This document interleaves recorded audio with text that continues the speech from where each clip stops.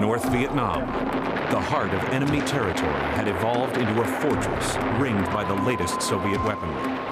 SA-2 surface-to-air missiles lined common flying routes and protected air bases, supply lines, and city centers. All too often, the weapons proved to be deadly accurate. The only way to stop the SA-2s was to lure them out and hopefully escape before they claimed another life. It was a mission that took skill, instinct, and guts of steel. The planes and pilots who dared to carry out this cat-and-mouse tactic were called the Wild Weasels.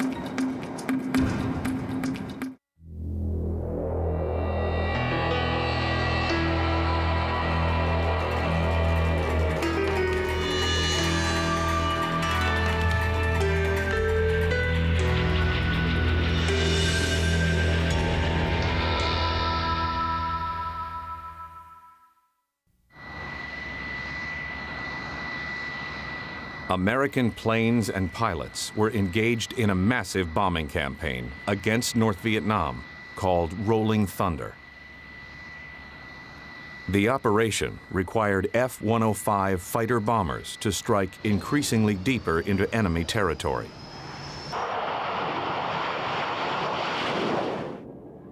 Carrying payloads of 500-pound iron bombs, the planes went after the communist war-making capability. Bridges, refineries, and rail yards were just a few of the strike fighters' targets.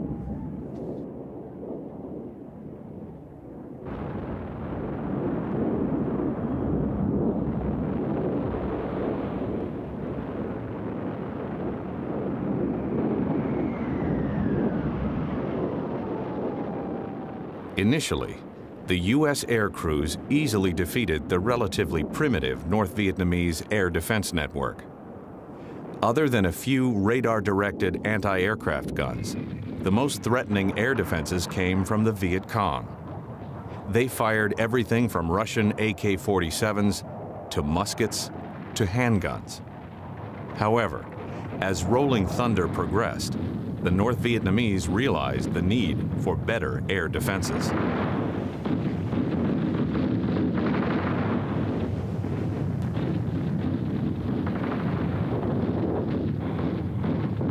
Soon, greater numbers of big anti-aircraft guns, ranging from 57 up to 120 millimeter, began to arrive from the Soviet Union.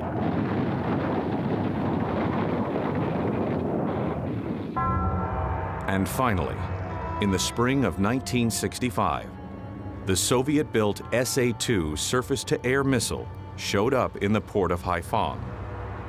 This two-stage radar-controlled rocket could travel at 3 times the speed of sound. Weighing as much as an SUV and measuring up to 35 feet long, the missile aptly earned the nickname the Flying Telephone Pole. It was also controllable. The SAM could be rigged to explode at a specific altitude or within range of a certain aircraft.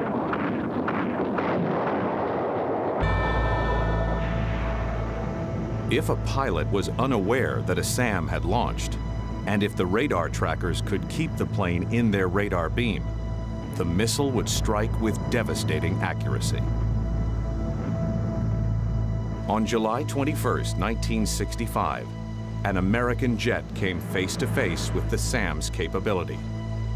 The first plane was lost, followed by 8 more in less than 4 months. Something had to be done. Immediately, a top-secret program called Wild Weasel was launched. The plan called for F-100Fs to be outfitted with the latest radar homing and warning gear. To test the new weapon, 5 volunteer flight crews were hand-picked from among the Air Force's best F-100 pilots and electronic warfare officers, or EWOs. Major Gary Willard was in charge of their training. It seemed rather funny to us at the time that the Vice Chief of Staff of the Air Force came down to talk to us, and as did Secretary of the Air Force Brown. We knew then that we had a pretty important mission, but not, we didn't know exactly what we were getting into. There was no time to lose. Within a month, the Weasels, as the new planes and crews were called, were bound for some real-world testing in Southeast Asia. The men were briefed that the strike forces were taking a beating. If U.S. planes weren't taken out by SAMs, then they were at least forced down into the range of some of the most deadly anti-aircraft barrages in history.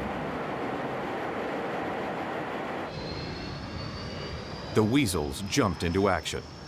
On November 21, 1965, Major Willard, leading a covert flight of 4, met up with a squadron of F-105s heading to Korat Air Base in Thailand.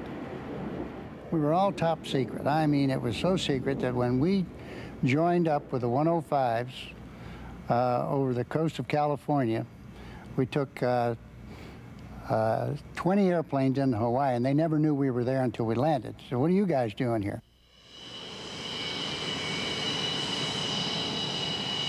The overhauled planes were packed with a series of electronic sensors. With these, the electronic weapons officer, or BEAR, could find the type and direction of enemy radar. If he wasn't able to find the SAM from its radar signature, there was an experimental warning receiver built in to warn of a SAM launch. But the ultimate goal of this warning capability, to ride the radar beams to their source so that the Weasels could kill before being killed. I can remember Bill Cooper, who lost his life in Vietnam to a SAM. He said, "Gary, you're going to do what? With what? To whom?" SAM suppression flights fell under the code name Iron Hand. Generally, the Weasels preferred to fly ahead of the strike force to allow more time for identifying and hopefully destroying potential threats. Essentially, they were sent in to act as bodyguards to the strike force, a job that put them directly in the line of fire. On December 20th, the Weasels learned firsthand just how dangerous their job was. 2 crews, led by John Pitchford and Bob Trier, were flying in typical formation ahead of a strike force of F-105s. 30 miles northwest of Hanoi, they picked up several enemy radar signals simultaneously. There was no time to react. Pitchford and Trier's plane was hit. Almost immediately, the hydraulics began to fail, and their F-100 nosed into an uncontrollable dive.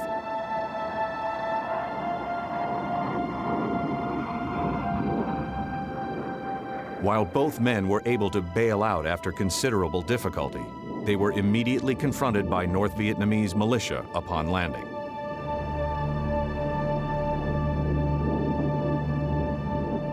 John and Bob didn't come back. John was a prisoner of war for over 7 years. Bob Trier, unfortunately, what we have been able to piece together, was killed trying to escape capture. So that was really a bad day. From that day forward, the Weasels changed their tactics. To mask their movements, they decided to fly as low as possible, just above treetop level. Just 2 days later, during a strike against the rail yard located on the notorious Red River, this tactic was put to the test. As soon as the lead Weasel crew crossed into North Vietnam, they identified a SAM radar signal that was apparently searching for their flight. The crew immediately dove to mask their position. Periodically, the crew popped up from behind the hills to fix a new bearing on the enemy signal.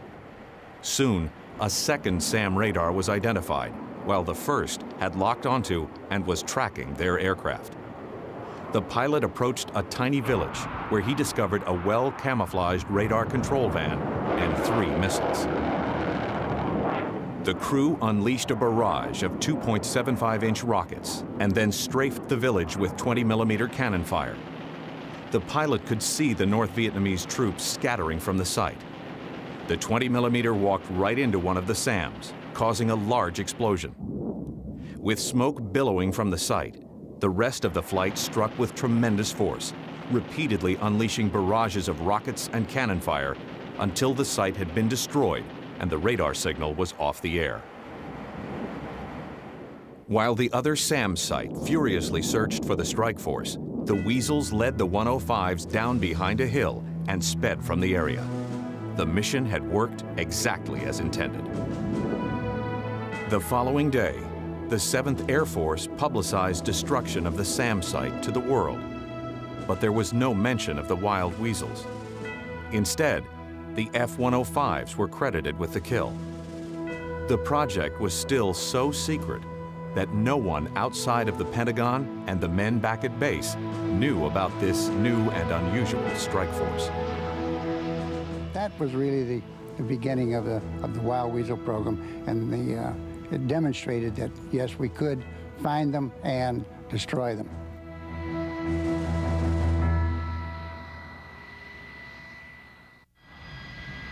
A secret program called the Wild Weasels, intended to counter surface-to-air missiles, has been deemed a success, but its fate is still uncertain. Two problems continued to plague the fledgling project. One was the speed of its aircraft, F-100. They were much slower than the F-105s they were supposed to protect.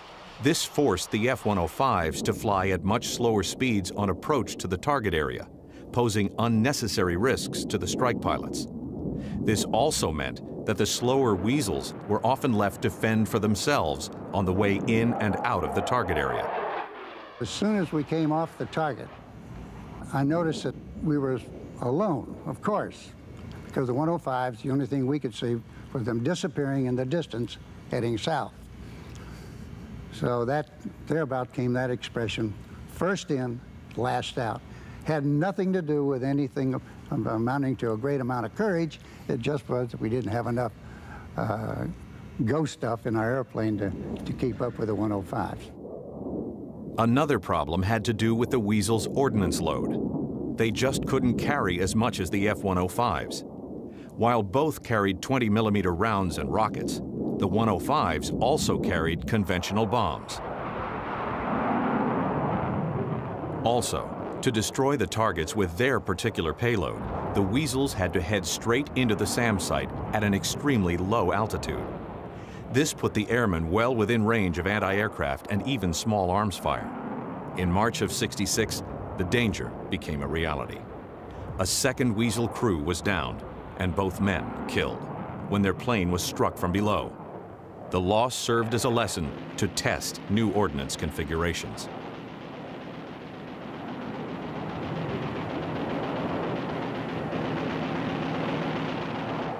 Cluster bomb units proved to be among the most promising for suppressing anti-aircraft fire and triggering explosions in the missiles. Each bomblet detonated just above the ground, sending thousands of steel pellets throughout the site. In addition to conventional bombs carried by the 105s, the Weasels also tried dropping napalm canisters. However, the large tanks also required a low release altitude and created considerable drag on the already slow F-100s. In March of 1966, the Air Force found a solution. They replaced the plane. A new version of the F-105F would take over the Weasel mission, and it would carry a new missile, the radar-seeking AGM-45 Shrike. The arrival of these specially configured two-seat 105s finally provided the Weasels with the speed needed to keep pace with strike aircraft and to evade enemy threats when necessary. However, it was the Shrike that had the biggest impact on the Weasels' ability to suppress SAMs. We saw a big change in the way the radar operators on the ground, the North Vietnamese and their Russian advisors, when we would launch that Shrike, the radars would go down. When the radars went down, of course, that's when they'd lose their ability to launch the missile accurately. The Shrike was being developed as early as 1958 to counter the emerging threat posed by Soviet SAMs. The missile was rushed into service after a U-2 reconnaissance plane became the first confirmed victim by an SA-2 during the 1962 Cuban Missile Crisis.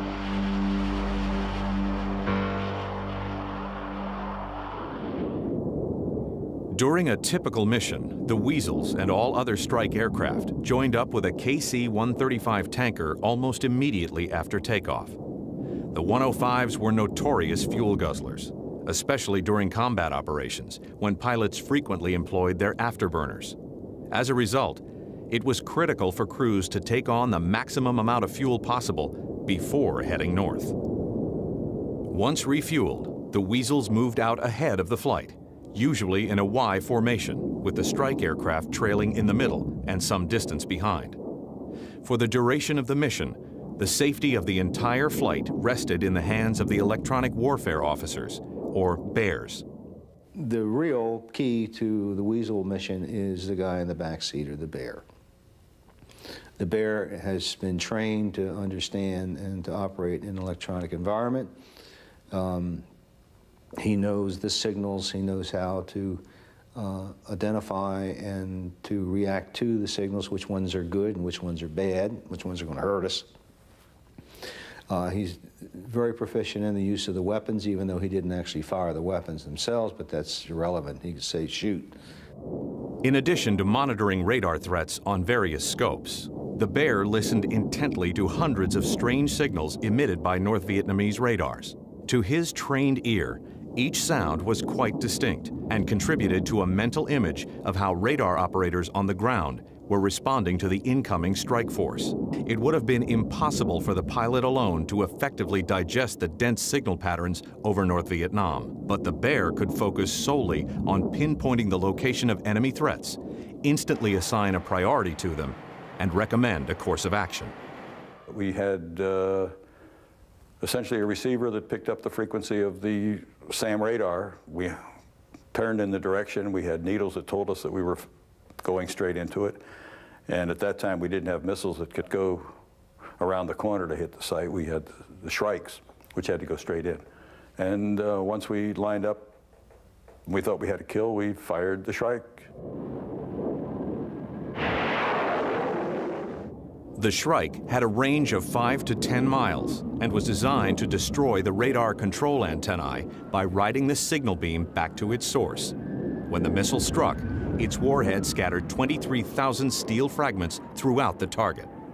There was one hitch, though, with this anti-radiation missile. If the enemy radar signal shut down before impact, the Shrike's guidance system was rendered useless, and the weapon would miss its target.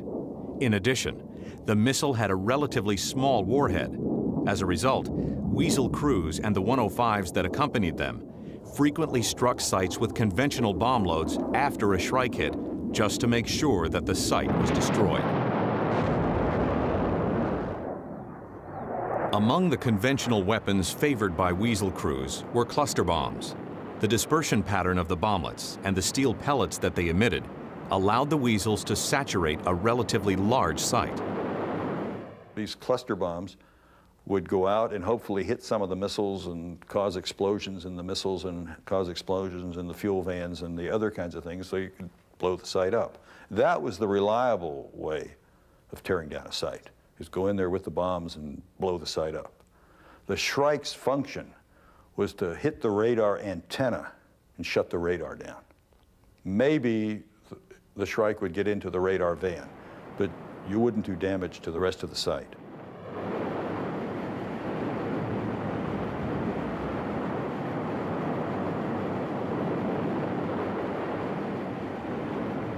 By mid-1966, they had figured out an effective way to destroy the SAM sites before they launched. In the meantime, the threats had multiplied. There were far too many for the Weasels to take on individually. As a result, they simply tried to position themselves far enough out in front of the flight to act as a decoy for the missiles that were launched. To many strike pilots, this seemed like an admirable but somewhat suicidal goal. I felt the Weasels had the advantage because we knew where they were coming from, and we were expecting them. We were the decoys. So it was our job to invite them up to shoot at us and then get the hell out of the way. Weasel crews learned early on that they could evade oncoming SAMs in a high-stakes game of chicken, provided that they could actually see the missile. The bear immediately knew when a missile had launched. He and the pilot would then frantically search below for signs of a large dust cloud or for a smoke trail left in the rocket's supersonic wake. Once the missile was in sight, the pilot began evasive procedures. missile was coming up, you start down, and then as the missile got closer, you would then start up again and start like what we call the yo-yo, up and down, up and down. And the missile would then get out of sequence with you, and pretty soon they couldn't track you anymore. It just didn't have that capability because it was going so fast, was so heavy, and had a limited guidance capability. Debris from SAMs that missed their targets, and even those that struck, often landed among civilian populations. This led to cries of American bombing atrocities by the North Vietnamese government.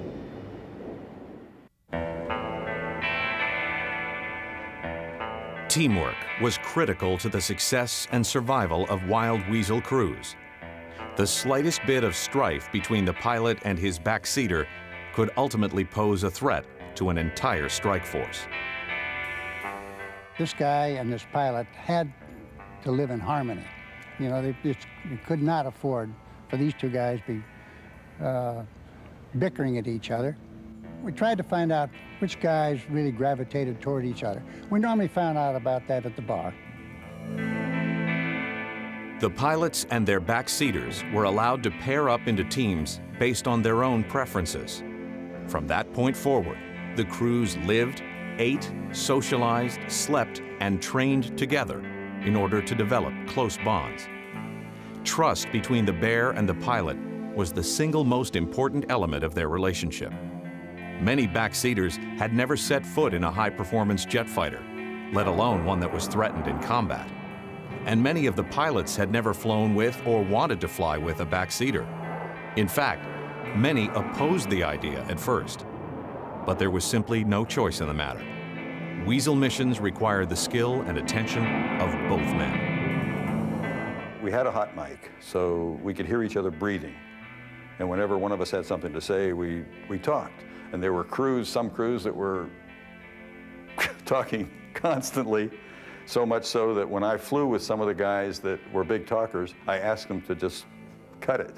But my pilot and I, for whatever the reasons were, we were good friends, we understood each other, we were able to speak to each other.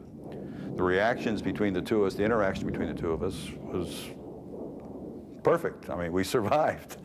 And I think that was the reason for having guys team up so they could learn to understand and know each other.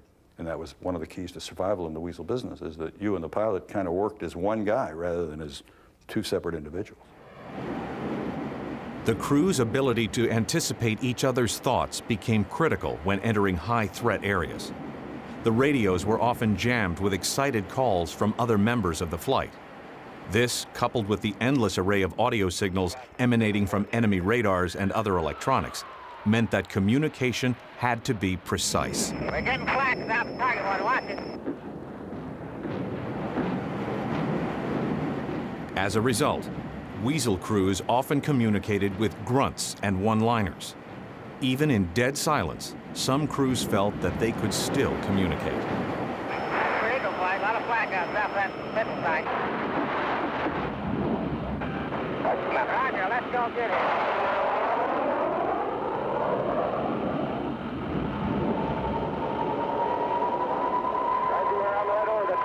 I've got a 17 right in front of him.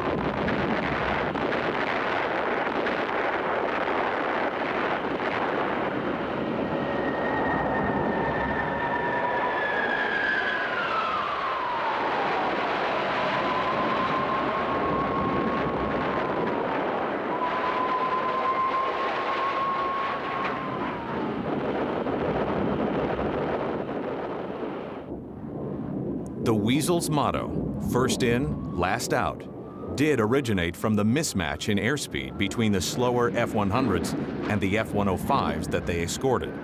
However, the motto took on a whole new significance after 1966, when the Weasels received their own 105s.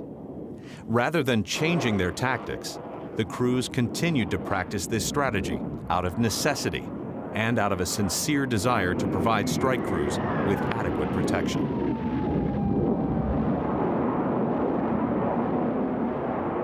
As the first in, last out says, we're in there looking for the threats. Hopefully we can kill them or get them to put their heads down or do whatever while the strike force comes in behind us. So we did lead the force in. And then when they left, yeah, we were hanging around to make sure nobody got them on the way out. Okay, this is Banjo. Got a contact down in the target area. Pull up about 10 degrees and try to punch. Well, let me see. Get me lined up. Okay, keep turning left. Okay. I level out now. He's strong. My punch, he's going to get strong in a minute. Okay, I got that man. Has he got another one? Strong. And launch. Take it down. Take it down. All right, this is Banjo. We just got a launch. Take it down, Bruce. Which way now? So get the launch. 11 o'clock. We can take it down. Roger, Banjo. Take it down. We got a launch. I see them coming off the band at 12 o'clock. I think we're all right for the time being. Everything else looks good. Okay, Detroit, let's get out of here to the southwest. SAMs and flak were not the only threat that the Weasels had to contend with. There was also the ever-present threat of Soviet-built MiGs. And we got a bogey low at 2. Okay, Detroit, there's a MiG going, turning south here. Roger, I'm going in break off right. I see him loud and clear.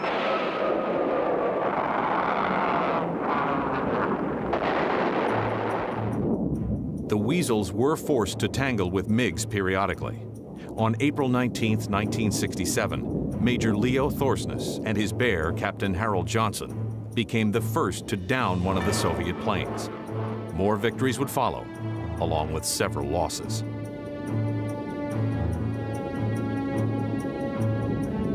The mission usually ended much as it began, with the strike force and then the Weasels returning to the tankers.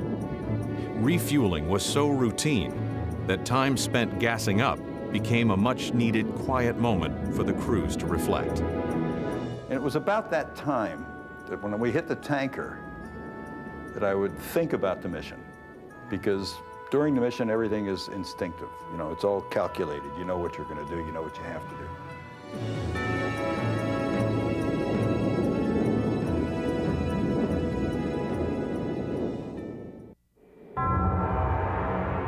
Wild Weasels hunted down and killed 89 SAM sites and prevented hundreds more from launching during the Rolling Thunder campaign over North Vietnam. Their success came with a high cost. 42 American airmen missing, killed, or captured, and more than a couple of dozen aircraft downed. Among them were 5 of the first F-105s within a few months of their introduction. The mission was so dangerous, it was nearly impossible for Weasel crews to complete the 100 flights necessary to fulfill their tour and return home. The likelihood that they would be killed, captured, or wounded was so real that filling out dream sheets for their next tour was considered pointless. Still, there were men willing to carry out the Weasel mission. I don't feel that you can go into a job like this under pressures of feeling you're not going to survive. Because if you go into combat feeling you're not going to survive, you're going to die. You've got to go in basically feeling invincible. You got to do it calculated. You don't take stupid risks, but you go in and know that you know what the hell you're doing, you're the best in your business, and you're going to survive. In an effort to control the number of losses, the Air Force ordered all 105s to carry at least 1 defensive missile and 1 electronic countermeasure pod that could jam enemy radars. The orders were not well received by the Weasels. They complained that this would limit the number of Shrikes they could carry. While the Weasels were eventually exempted from the order, they did have to comply with a different set of restrictions that were more of a political nature. It was very frustrating in some respects. For example, we couldn't go after sites that were under construction because politically we weren't allowed to kill Soviets who may have been down there helping putting these sites together. This was very frustrating. Within a year and a half, the North Vietnamese had quadrupled the number of SAM sites.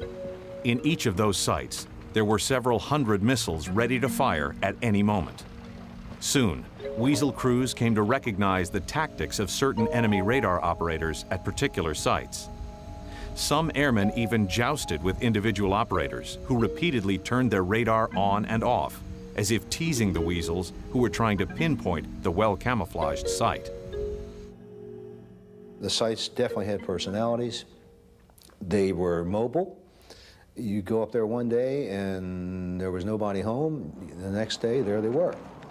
They were very disciplined. And they were pretty effective as they learned. And you got to remember, they were learning the weapon just as well as we were, learning our own weapons. We were in a whole new era of warfare. As time went on, they would learn, one, not to keep the radars up so long to give us alert time. They would try to get blasts and pick us up and then pass information to other sites. Their tactics got better, and therefore we had to develop newer tactics. Perhaps the most deadly tactic employed by North Vietnamese SAM operators was a scenario known as popcorn, or Dr. Pepper.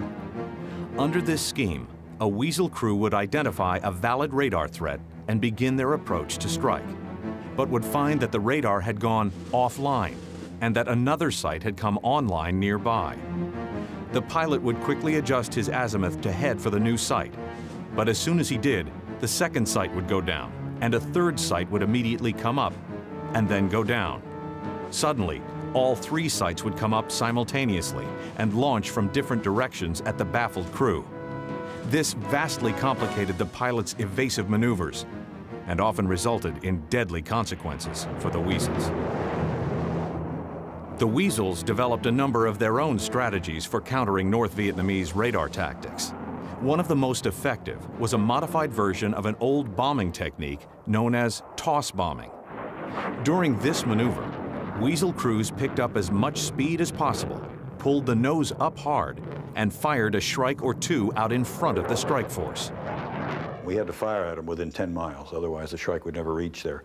So you'd dip the airplane's nose until you get the Shrike needles that are in the front seat lined up, and then from that you estimate the range and how far you have to get nose up to launch it so that you could kind of lob the Shrike to hit the site. The Shrikes often arched over and homed in on an unsuspecting operator at one of the many radar sites that were searching for the incoming strike force. Timing and a little luck were critical in this maneuver. If the radar operators suspected that a Shrike had been fired, they would immediately go off the air, and the missile would just fall to the ground. This particular strategy had an unintended but beneficial side effect that became a favorite tactic for many Weasel crews. Every time we dipped our nose, the SAMs went off the air because they knew they were going to get hit by the Shrikes. So that was one of the tactics we developed, that we would periodically go in there if we thought a SAM was, as soon as the SAM came on, dip the nose and he would shut off and the strike force would get in. I mean, the ultimate purpose was not to kill SAMs. The purpose was to get the strike force in there, drop their bombs, go after their targets, and get out safely. If we killed SAMs, that was fine, it was great. But if we got the strike force in and out, that was more important. While the Shrike was an advanced weapon for its day, its limited speed and turning capability had a negative impact on the Weasel's ability to combat the SAM threat. The crew could try to destroy the SAM's ability to maintain a lock on its target by destroying the radar site from which it was launched, but this would almost surely be a losing battle. There was one big rule that you had to remember, that the SAM SA-2 was faster and had a lot longer range than a Shrike. So you couldn't try to outshoot them.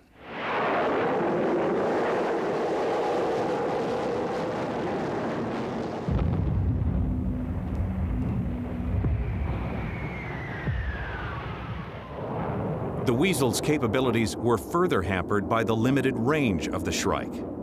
North Vietnamese radar operators were keenly aware of this shortcoming and learned to capitalize on it by shutting down just before the Weasels were in firing range. Once the radars were down, Weasel crews had to resort to the difficult and dangerous job of searching for potential SAM threats visually. You look for different signs. You look for roads going into some place that doesn't make sense for a road to go in. You look for a buildup. You look for trucks or other kinds of buildings that don't look like they belong in a village. Or the hardest ones, of course, were the ones that were buried in those trees. We had trees down there, if I remember, about 300 feet high. These were huge. And sometimes you wouldn't really see what you were looking for until you got down low enough to get hurt. The Weasels' ability to actually destroy SAM installations took a gigantic leap forward in May of 1968 with the introduction of the AGM-78 Standard anti-radiation missile. The Standard was enormous for an air-launched missile. It was 15 feet long and weighed nearly 1,400 pounds. But it provided Weasel crews with previously unheard-of long-range capability. Working in conjunction with one of the 105's radar receivers, the Standard could lock onto and strike enemy radars at a range of up to 60 miles. For the Weasel crews, learning to use the new weapon was easy. There wasn't any tactic involved other than being there. You had to tote those things up. We were carriers. We were trucks. We carried them up, got a lock on, fired it, and then got a lock on the next one, fired it, and turned around and went home. We were done. The missile did all the work. As a matter of fact, if we had overshot the target and they were still transmitting, it could turn around underneath of us and go back and hit them behind us. So the strike required you to get very close to the target, relatively close. And the Standard, we were miles away. I mean, they couldn't hear us, we couldn't hear them. All we knew was that they were operating.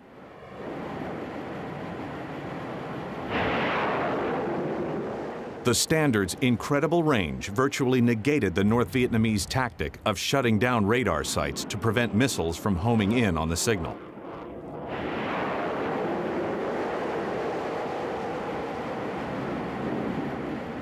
Also, the large warhead would decimate the radar and the entire missile site.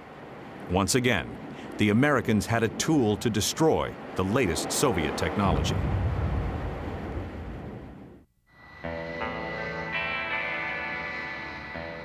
The air war over Vietnam had gone quiet by late 1968. A shift in the Weasel mission was on the horizon.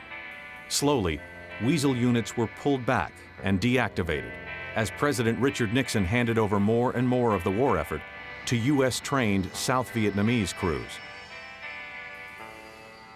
By the end of April 1971, only one Weasel squadron remained in Thailand. During the bombing halt, the Weasels provided escort to reconnaissance flights to monitor North Vietnamese troop activities.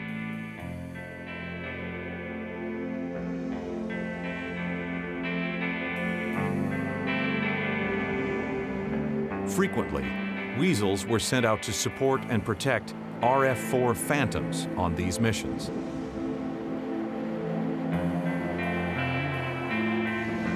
What the U.S. planes observed was an increase in the flow of traffic on the notorious Ho Chi Minh Trail. It seemed that the North Vietnamese were using the bombing halt to stock up. An endless convoy of trucks bearing food, weapons, and ammunition streamed southward. The supplies were stockpiled in Laos and South Vietnam to support future offensives.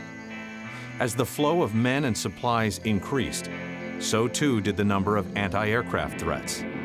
Within 18 months, enemy anti-aircraft defenses on the trail alone more than quadrupled. And further south, numerous SAM and radar-controlled anti-aircraft installations were put in place.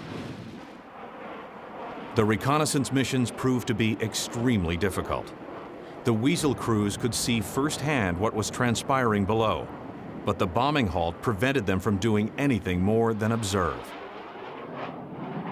From our perspective, it was frustrating because we knew the guys sitting on the ground in South Vietnam were going to get hammered because our government was allowing these guys to bring the supplies down.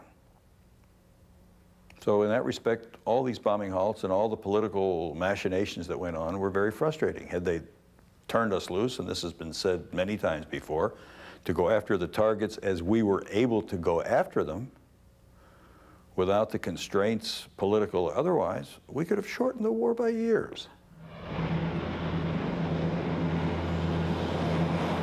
Once the bombing halt was lifted, Weasels were sent in with AC-130 Spectre gunships to stop the flow of supplies down the trail. Anti-aircraft and SAM sites posed the greatest threat to the large, slow-flying AC-130s. The threat was particularly heavy along the northern reaches of the Ho Chi Minh Trail, near the Laotian border with North Vietnam. By the end of 1971, North Vietnamese defenses threatened Spectre crews at every turn. Their anti-aircraft guns and missile batteries were located along the gunship's most commonly flown routes.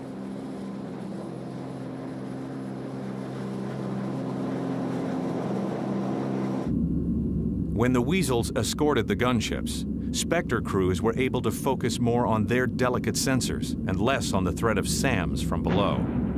Without Weasel protection, it's hard to say how successful the gunships would have been in destroying the supplies pouring down the trail.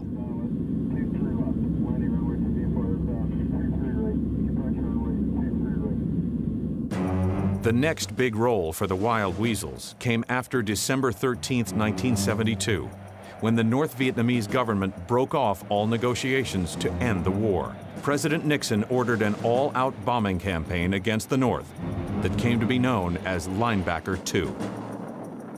During the campaign, Weasel crews were assigned perhaps the most high-stakes mission of the war. They escorted the military's largest bomber, the slow-moving B-52, to the most heavily defended targets in North Vietnam, Hanoi and the port of Haiphong. Once there, the number of SAM sites proved to be too dense for even the Weasels to penetrate. On December 20th, North Vietnamese air defense operators fired at least 220 SAMs at a flight of B-52s. 6 were struck and went down in flames. Within 2 days, 5 more were down, killing some 120 crewmen. During subsequent raids, both the B-52s and their Weasel escorts changed tactics. The B-52s began employing electronic countermeasures to jam SAM radars, while the Weasels paired up with F-4s in hunter-killer team formations. Twice as many SAM sites were destroyed or suppressed, and no more B-52s were lost through the Christmas bombing halt. On December 26th, President Nixon ordered the largest bombing raid of the entire war. The change in tactics seemed to work. The missiles that launched tended to miss their targets, apparently because fearful SAM operators immediately turned off their radars to avoid attracting wild weasels. Colonel David Brogg escorted flights of B-52s during raids against the Ho Chi Minh Trail. They would go in flights of 3, and our real concern, our primary concern, was to make sure that the SAMs wouldn't fire at the B-52s. But from a personal point of view, we were more concerned that we were out of the track of those B-52s, just in case they might have been off of their own track and drop area. Because we figured anything worse than being hit by SAM coming up from the ground would be being hit by 104 500-pound bombs coming down from the top. The Weasels and B-52s continued their new tactics during 3 smaller raids on Hanoi. 2 more bombers were lost, but SAM operators were reportedly still firing salvos at the force without the aid of radar.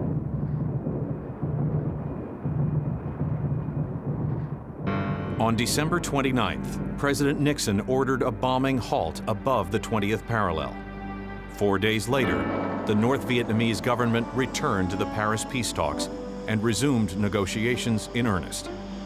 In the end, the Weasels' suppression of the SAM sites played a role in the bombing campaign's success. As the war in Southeast Asia drew to a close, the next generation of Weasel aircraft, the F-4C, was making its debut. By then, the probability that a Weasel crew could survive until their 100th mission, and thus the end of their tour, had improved considerably. Nonetheless, 48 Weasel crews were down throughout the war. This was the price paid for the hundreds of SAM sites that were destroyed and the thousands more that were forced off the air. But more importantly, it was the price paid for the hundreds of strike force pilots that were potentially saved. Ultimately, this relationship generated a strong sense of pride and camaraderie within the various Weasel squadrons and with the men and planes of other units they protected. We, as the 44th TAC Fighter Squadron at Korat Air Base, Thailand, was the Weasel squadron for that wing. We felt very strongly that we were protecting the guys in the 34th and the 469th on the missions that they were flying. And I think they felt the same way about us. They said, hey, these guys are in there protecting us and doing the job. So there was strong morale, esprit de corps. We had a lot of confidence in each other. The Wild Weasel mission remains an important component of U.S. air operations and will likely continue well into the future. For as long as there are manned aircraft flying offensive missions over ground-based defenses, there will always be a need for those daring enough to be first in, last out.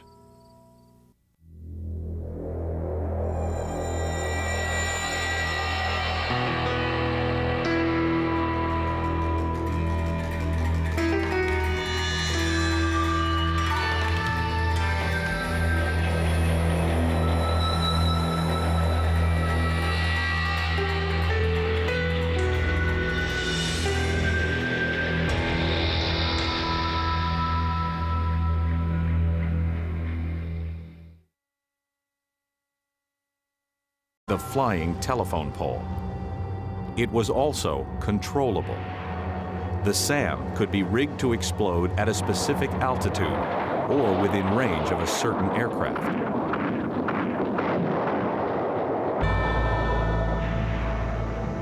If a pilot was unaware that a SAM had launched, and if the radar trackers could keep the plane in their radar beam, the missile would strike with devastating accuracy. On July 21, 1965, an American jet came face to face with the SAM's capability. The first plane was lost, followed by 8 more in less than 4 months. Something had to be done. Immediately, a top-secret program called Wild Weasel was launched. The plan called for F-100Fs to be outfitted with the latest radar homing and warning gear. To test the new weapon, 5 volunteer flight crews were handpicked from among the Air Force's best F-100 pilots and electronic warfare officers, or EWOs. Major Gary Willard was in charge of their training. It seemed rather funny to us at the time that the Vice Chief of Staff of the Air Force came down to talk to us, and as did Secretary of the Air Force Brown. We knew then that we had a pretty important mission, but we didn't know exactly what we were getting into. There was no time to lose. Within a month, the Weasels, as the new planes and crews were called, were bound for some real-world testing in Southeast Asia. The men were briefed that the strike forces were taking a beating. If U.S. planes weren't taken out by SAMs, then they were at least forced down into the range of some of the most deadly anti-aircraft barrages in history. The Weasels jumped into action. On November 21, 1965, Major Willard, leading a covert flight of 4, met up with a squadron of F-105s heading to Korat Air Base in Thailand. We were all top secret. I mean, it was so secret that when we joined up with the 105s over the coast of California, we took 20 airplanes into Hawaii, and they never knew we were there until we landed. So what are you guys doing here?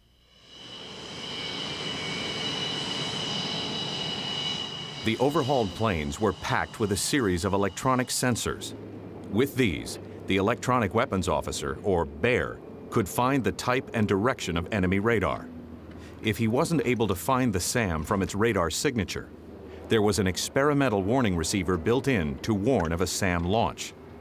But the ultimate goal of this warning capability, to ride the radar beams to their source so that the Weasels could kill before being killed. I can remember Bill Cooper, who lost his life in Vietnam to a SAM. He said, "Gary, you're going to do what? With what? To whom?"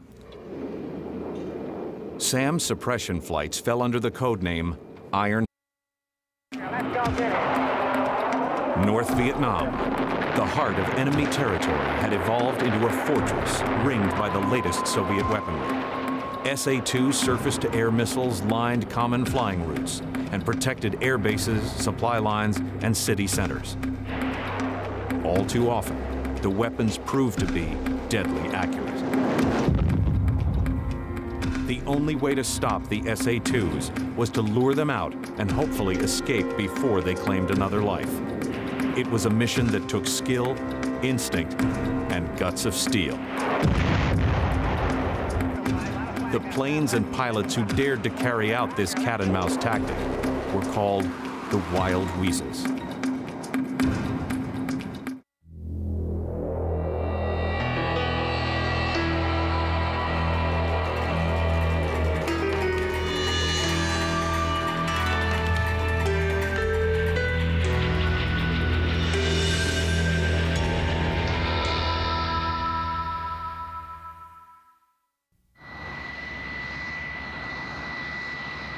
American planes and pilots were engaged in a massive bombing campaign against North Vietnam called Rolling Thunder. The operation required F-105 fighter bombers to strike increasingly deeper into enemy territory.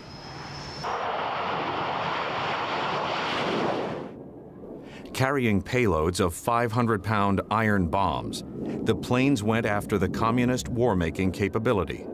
Bridges, refineries, and rail yards were just a few of the strike fighters' targets.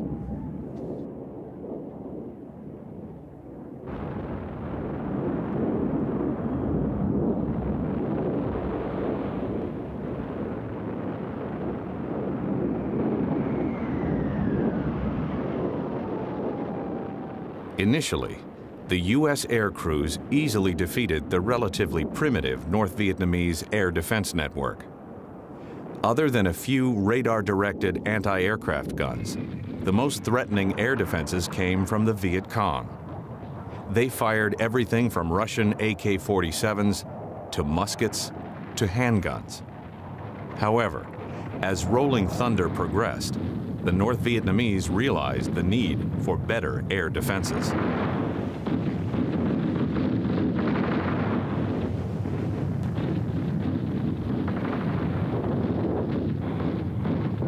Soon, greater numbers of big anti-aircraft guns, ranging from 57 up to 120 millimeter, began to arrive from the Soviet Union.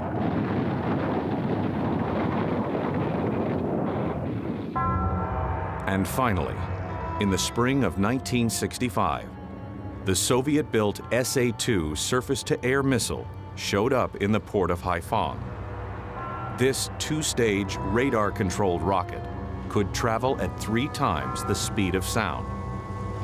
Weighing as much as an SUV and measuring up to 35 feet long, the missile aptly earned the nickname Hand. Generally, the Weasels preferred to fly ahead of the strike force to allow more time for identifying and hopefully destroying potential threats.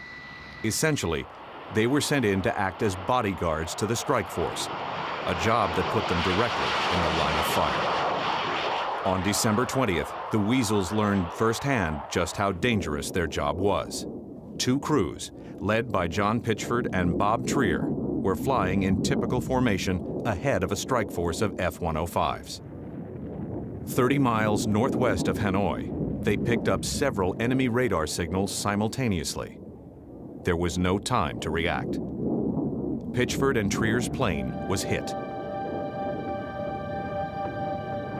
Almost immediately, the hydraulics began to fail, and their F-100 nosed into an uncontrollable dive.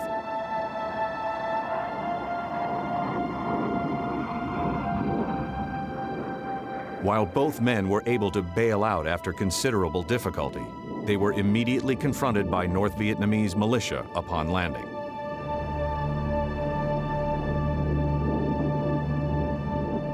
John and Bob didn't come back. John was a prisoner of war for over 7 years. Bob Trier, unfortunately, what we have been able to piece together, was killed trying to escape capture. So that was really a bad day. From that day forward, the Weasels changed their tactics. To mask their movements, they decided to fly as low as possible, just above treetop level. Just 2 days later, during a strike against the rail yard located on the notorious Red River, this tactic was put to the test. As soon as the lead Weasel crew crossed into North Vietnam, they identified a SAM radar signal that was apparently searching for their flight. The crew immediately dove to mask their position. Periodically, the crew popped up from behind the hills to fix a new bearing on the enemy signal. Soon, a second SAM radar was identified, while the first had locked onto and was tracking their aircraft.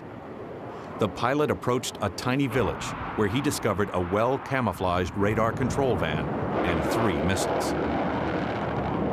The crew unleashed a barrage of 2.75-inch rockets and then strafed the village with 20mm cannon fire. The pilot could see the North Vietnamese troops scattering from the site. The 20mm walked right into one of the SAMs, causing a large explosion. With smoke billowing from the site, the rest of the flight struck with tremendous force, repeatedly unleashing barrages of rockets and cannon fire until the site had been destroyed and the radar signal was off the air. While the other SAM site furiously searched for the strike force, the Weasels led the 105s down behind a hill and sped from the area.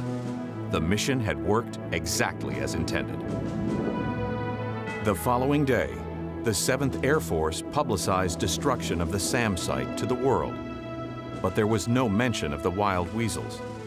Instead, the F-105s were credited with the kill. The project was still so secret that no one outside of the Pentagon and the men back at base knew about this new and unusual strike force.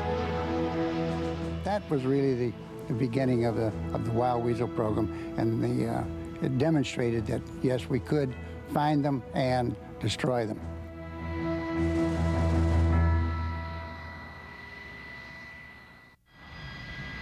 A secret program called the Wild Weasels, intended to counter surface-to-air missiles, has been deemed a success, but its fate is still uncertain. 2 problems continued to plague the fledgling project.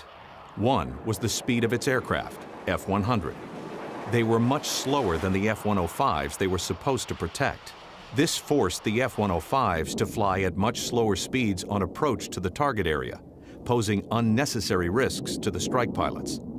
This also meant that the slower Weasels were often left to fend for themselves on the way in and out of the target area.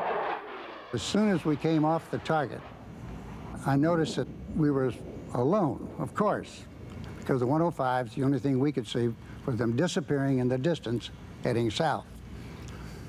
So thereabout came that expression, first in, last out.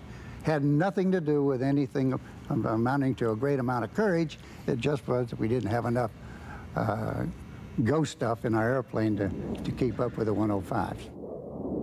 Another problem had to do with the Weasels' ordnance load. They just couldn't carry as much as the F-105s. While both carried 20mm rounds and rockets, the 105s also carried conventional bombs. Also, to destroy the targets with their particular payload, the Weasels had to head straight into the SAM site at an extremely low altitude. This put the airmen well within range of anti-aircraft and even small arms fire. In March of '66, the danger became a reality. A second Weasel crew was downed and both men killed when their plane was struck from below. The loss served as a lesson to test new ordnance configurations.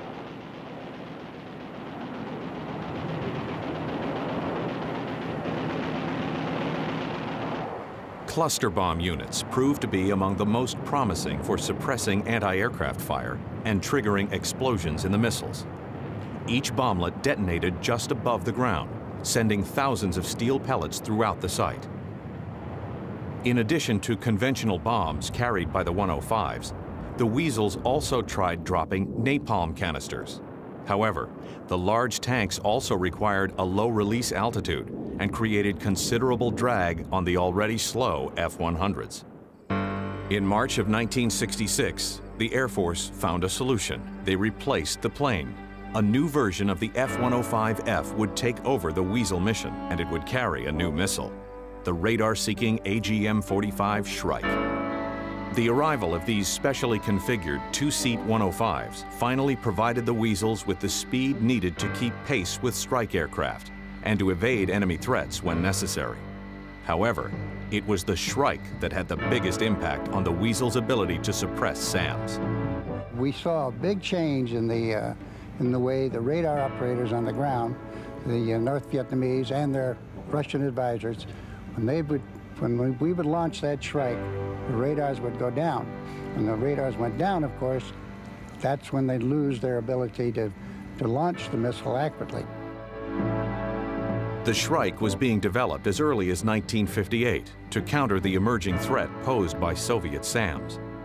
The missile was rushed into service after a U-2 reconnaissance plane became the first confirmed victim by an SA-2 during the 1962 Cuban Missile Crisis.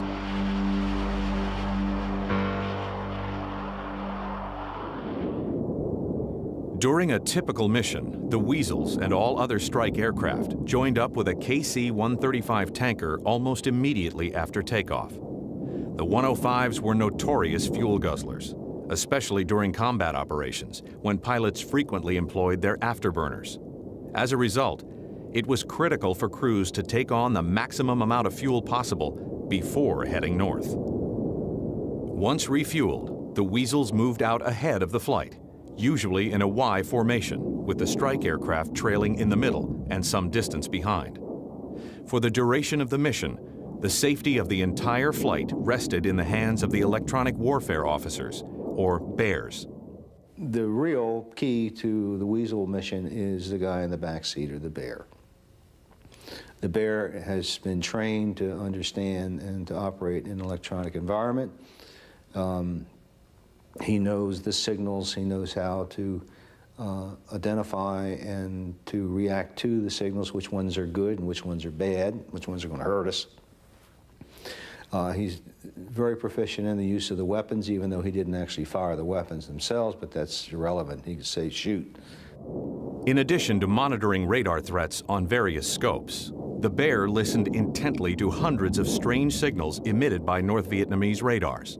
To his trained ear, each sound was quite distinct and contributed to a mental image of how radar operators on the ground were responding to the incoming strike force.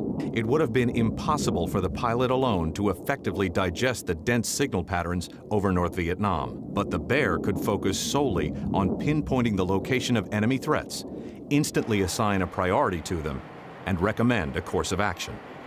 We had essentially a receiver that picked up the frequency of the SAM radar. We turned in the direction. We had needles that told us that we were going straight into it. And at that time, we didn't have missiles that could go around the corner to hit the site. We had the Shrikes, which had to go straight in. And once we lined up, we thought we had a kill, we fired the Shrike. The Shrike had a range of 5 to 10 miles and was designed to destroy the radar control antennae by riding the signal beam back to its source. When the missile struck,